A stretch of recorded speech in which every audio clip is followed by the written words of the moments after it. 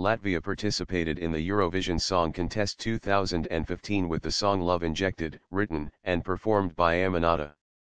Love Injected, performed by Aminata, was the eventual winner of the competition, winning the right to represent Latvia at the 2015 contest in Vienna, Austria.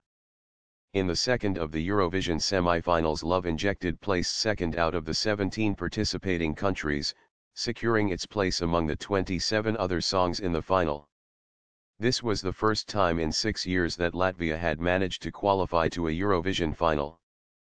In Latvia's 16th Eurovision appearance on May 23, Love Injected finished in 6th place, receiving 186 points and full marks from 3 countries.